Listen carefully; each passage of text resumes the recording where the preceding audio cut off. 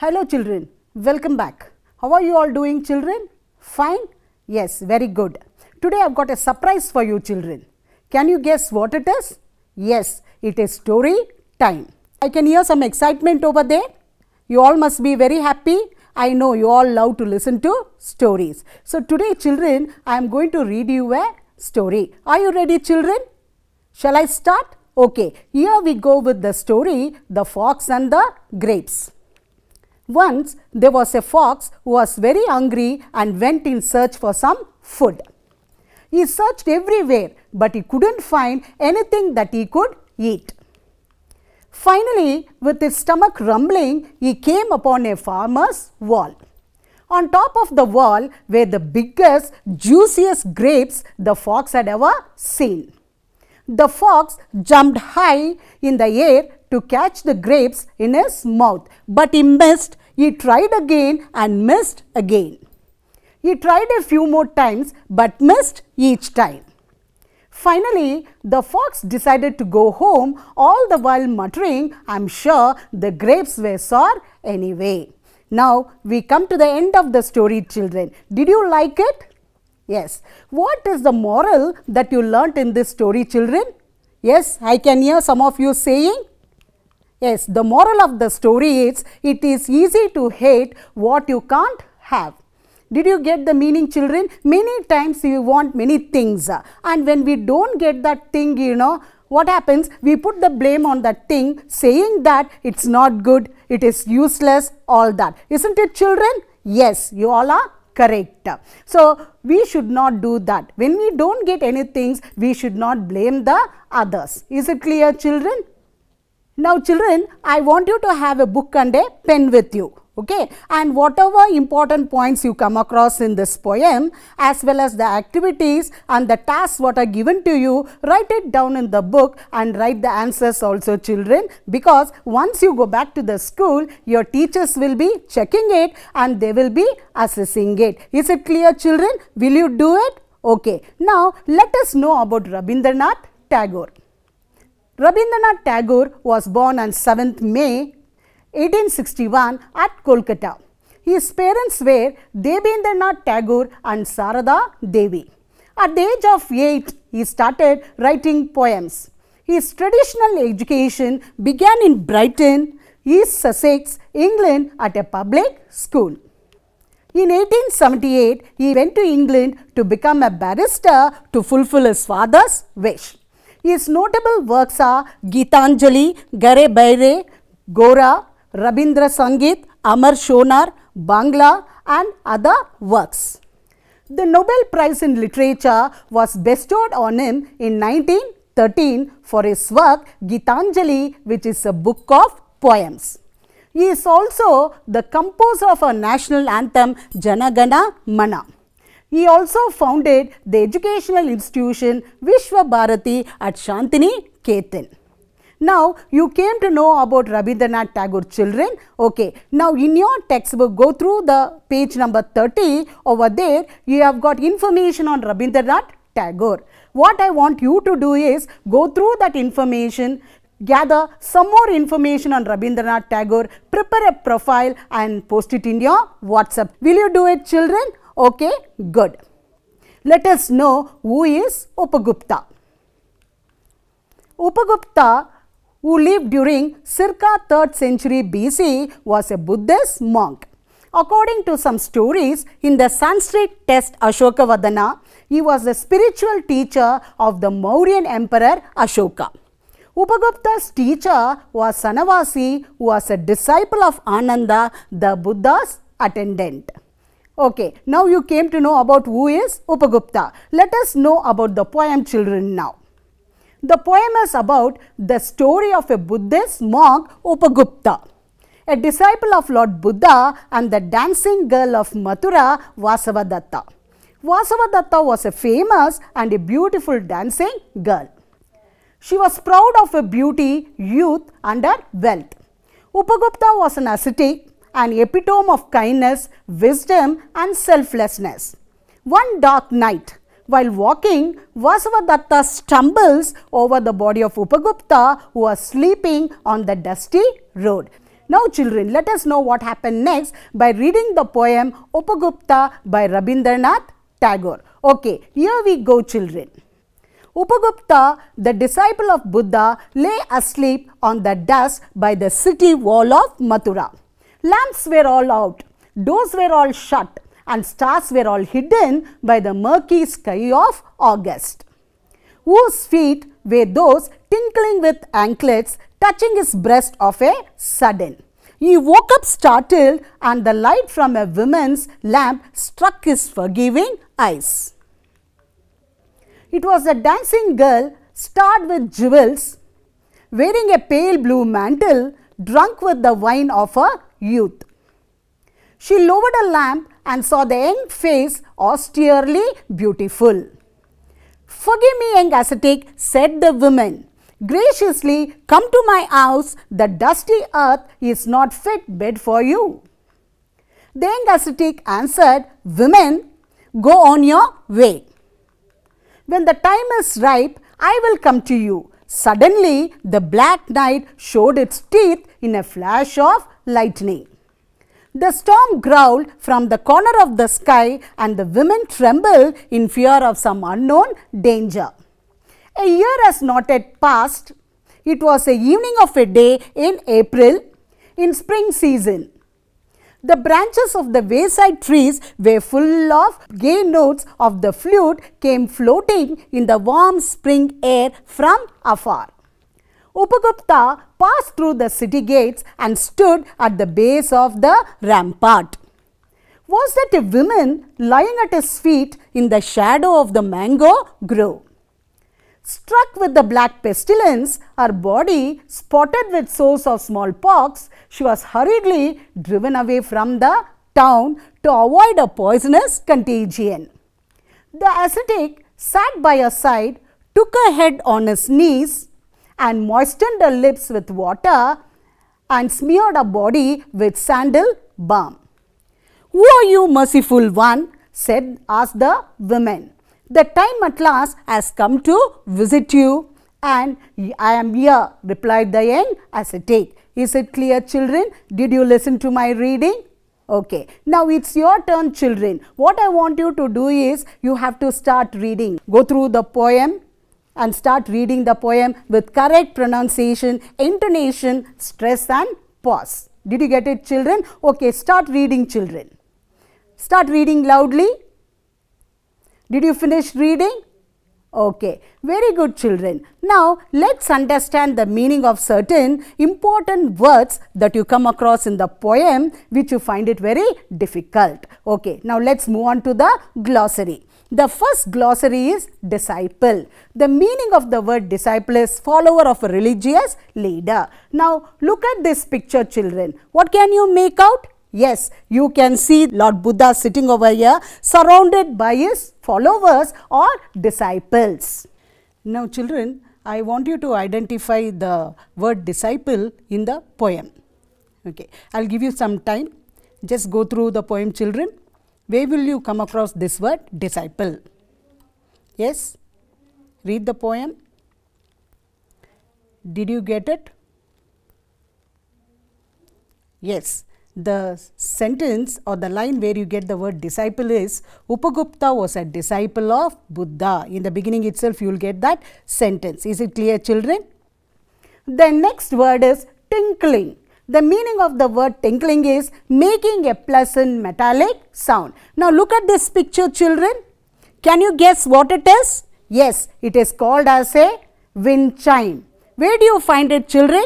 Yes, it is usually kept hanging in front of the main entrance. Okay, because whenever the wind blows, the metals will dash against each other and they make a beautiful pleasant sound which is very nice to hear. That sound only we call it as tinkling sound. Now find out where you come across this word tinkling. Go to the second para, children. In the second para you will get the word tinkling. Yes, did you read the second para? Yes. Did you get the sentence? Did you get that line? Yes, that line is whose feet were those tinkling with anklets. So that is the meaning of the word tinkling. Now the next word is startled. The meaning of the word startled is extremely surprised. Now look at this picture, children. What can you make out? Yes, you can see a lady. She is extremely surprised. Looking at the expression, because maybe she has heard a bad news or something like that. She is very much startled. Yes, now see, in the poem, where do you come across this word startled? Because just now you learned the meaning. The meaning of the word is startled is extremely surprised. Now in the poem, where do you get this word? Yes, I will give you some time. Go through the poem. Yes, go through the second para. In that para, you come across this word startled. Upagupta woke up startled. The next word is austerely beautiful. The meaning is reflecting the beauty of the ascetic. Now children, look at this picture. Who is that in the picture? Yes, it is Lord Buddha. So how is his face seen, children? Yes, it looks very serene, peaceful, calm. This call it as austerely beautiful.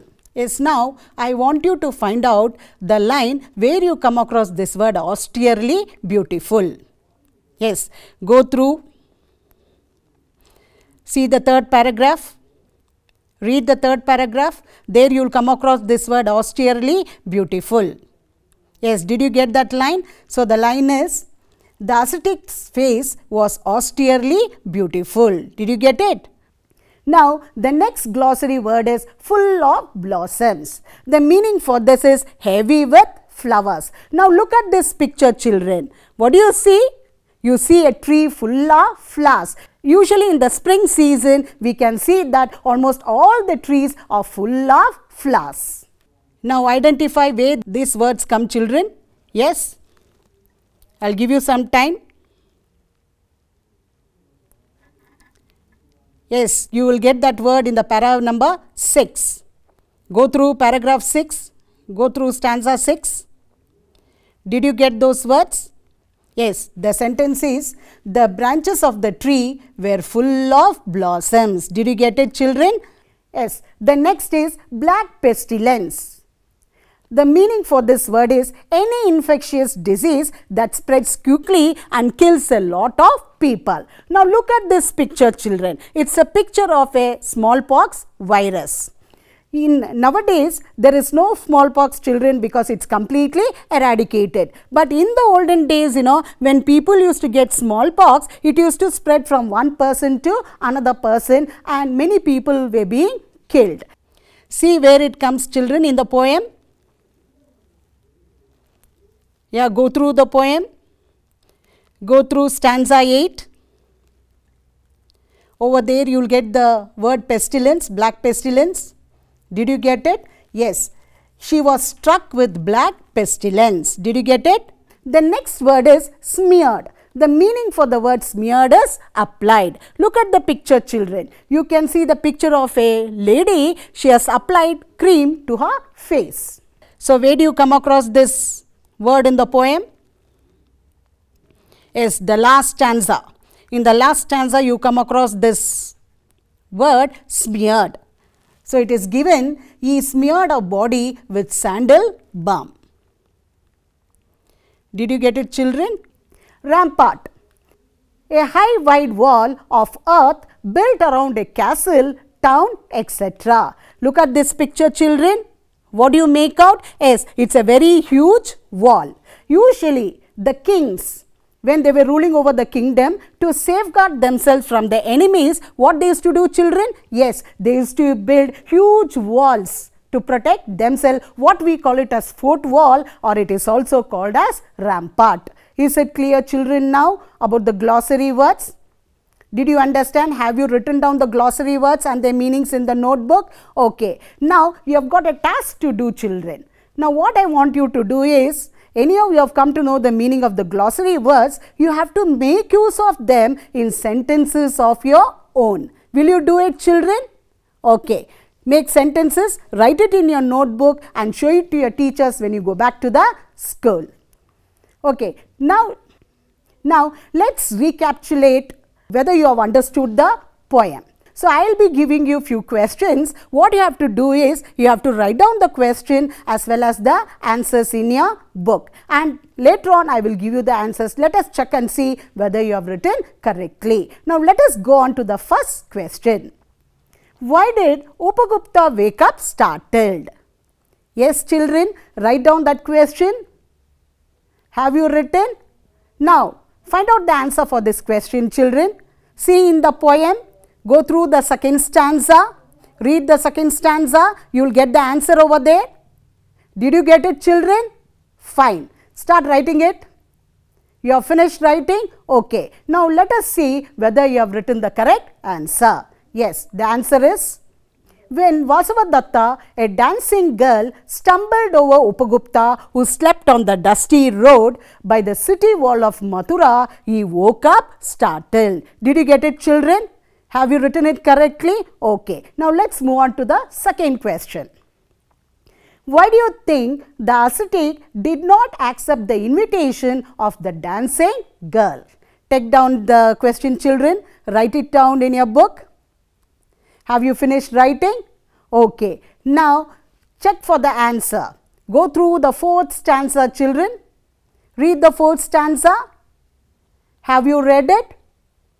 Yes. Did you get the answer? Fine. Okay. Write it down, children. Have you written it down?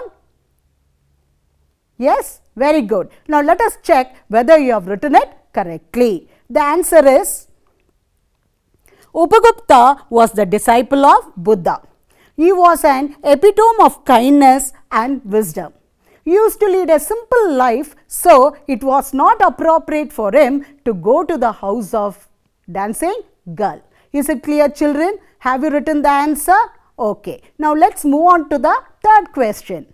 How was the spring season described in the poem? Yes, children, go through the textbook. Read the sixth stanza. Did you start reading? Did you get the answer? Okay. Write it down, children, now. You finished writing? Very good. Now, let us check whether the answer you have written is correct. The answer is, in the spring season, the branches of the trees were full of blossom. Happy songs of flute came floating in the warm spring air from afar. Did you check up with all the answers, children? Have you written every answer correctly?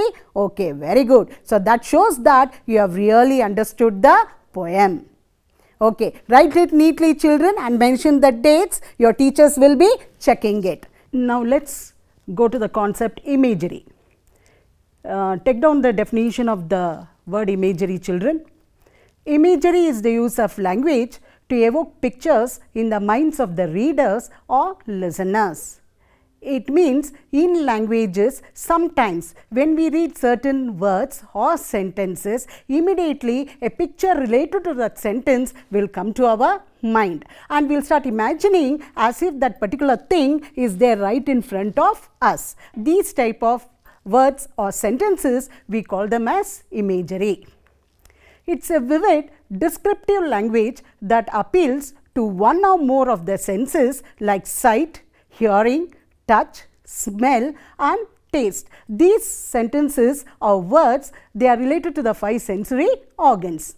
The word imagery is associated with mental pictures, means immediately a picture will come to your mind. For example, now you read this line, children. It was dark and dim in the forest. And when you read this sentence, immediately a picture of a forest which is dark and dim will come to your mind, isn't it? Just like the picture what you see over here. This is connected to the visual images, means what you see through your eyes. Okay. Now, let's move on to the second one. Now, when you read this sentence, the children were screaming and shouting in the field. Immediately, what picture comes to your mind, children? Yes, look at this picture. This type of a picture will come to your mind where you can see the field, and in the field, there are many children screaming, shouting and playing. So, this is connected to the sense of hearing or auditory sense. The next, She whiffed the aroma of brewed coffee. Now look at this picture. What do you see in this picture? Yes, you can see a lady. She is trying to inhale the smell or aroma of coffee. So this is connected to the sense of smell or olfactory sense. The next sentence, the girl ran her hands on a soft satin fabric. Look at this picture. Yes, in this picture, what do you see? You see a piece of satin cloth. And what is the lady doing? Yes, she is touching the cloth to see how soft it is. So this is connected to the sense of touch or tactile. Now, the next sentence. The fresh and juicy oranges are very cold and sweet. Wow! Immediately, what picture comes to your mind, children? Yes, a picture like this where you can see fresh and juicy oranges which are cold and sweet. So, this is connected to the sense of taste or gustatory sense. Now, I am sure that you have come to understood this concept, imagery. You have got a task to do here, children. Go through the poem and try to identify the imagery words or sentences. Is it clear? Now start reading the poem, children. Underline the imagery words and sentences. Start doing it. Yes? Have you finished doing it? Okay. Now let us check up whether you have identified the imageries correctly. Now look at these sentences. Upagupta lying on the dusty ground. You came across this sentence, Upagupta lying on the dusty ground, and it is an imagery. And when you read that sentence, children, immediately what picture comes to your mind? A picture of a person lying on the ground. And in this poem, you can see Upagupta lying on the dusty ground. Can you see it in this picture, children? The stars were hidden by the murky sky of August. This is also an imagery because the moment you read that sentence, immediately a picture of a sky where there are no stars at all can come to your mind. The tinkling sound of anklets worn on the feet. Immediately this picture comes to your mind where a lady, she has worn anklets on her feet. So this also we call it as imagery. Drunk with the wine of youth. This picture, drunk with the wine of youth. The moment you start reading this line, immediately a picture of a beautiful girl, who is very young will come to your mind. So this also we call it as imagery which you come across in the poem. The black night showed its teeth in a flash of lightning. So when you look at this picture, you can see it's a very dark black night and it's about to rain and there is lightning. And all this, what do we call them as? We call them as imagery. Why? Means because the moment you read this sentence, immediately a picture related to that words and sentences comes to your mind. Is it clear, children? Yes, very good. Now, let's move on to the figure of speech, irony. Now, take down this definition in your book. Irony is a contrast between what is expected and what actually happens. Means irony is a contrast. Contrast means it's a difference between what is expected. You want something to happen like this and what actually happens. But how you want it to happen, it will not happen in that manner. Something different will happen. That you call it as irony. There are three types of irony: verbal, dramatic and situational irony. Note it down, children, in your book. Okay. Now, through examples, let us see what is the difference between these three types of irony. Now, look at this picture, children. What do you see in this picture? Yes, you can see a car and you can also see a man over there. Is it clear? And now, what has happened to this car? Yes, the car is damaged. Okay, and just imagine you have got your own car and when your car gets damaged, how do you feel? Will you feel happy or will you feel sad? Yes, you will feel very sad. And here in this picture, what is this man doing? What is he saying? He is saying, lucky me. Lucky me means I am really very lucky. Okay, and when do you say you are lucky? When something good happens. Okay, and a car getting damaged, is it something lucky? No. So here that person doesn't mean that, but he has said that word. What someone says is not actually what they mean. This type of a situation, you call it as verbal irony. Did you get it? Okay, now let's move on to the next irony. Look at this picture, children. It's a photo from the movie Jaws. Okay. Now, when you look at this picture, what do you see? Yes, you can see a girl who is swimming at the top, and underneath in the water, what do you see? Yes, you can see a shark. Okay. And imagine that you are watching this movie Jaws, and you know now very soon what the shark is going to do? Yes, it's going to attack the girl. We know, the audience who are watching the movie, we know that the shark is going to attack the girl, but the girl doesn't know about it.